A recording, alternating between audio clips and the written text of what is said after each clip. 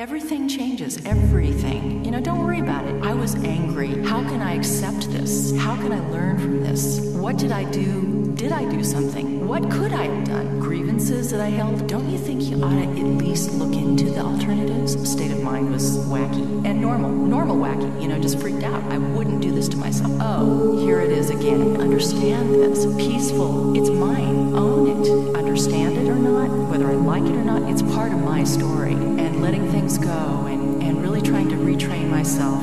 What happened here? I guess it's up to me. I want to live. I want meaning from this, and I'm not done. What do I do? Acceptance that it may or may not work. I think it's important to believe in it 100%. I am going to love myself. I will be at peace with where I am. I will accept that this is my journey, not out of determination, out of openness, surrender, love, allowing. It's hard to explain.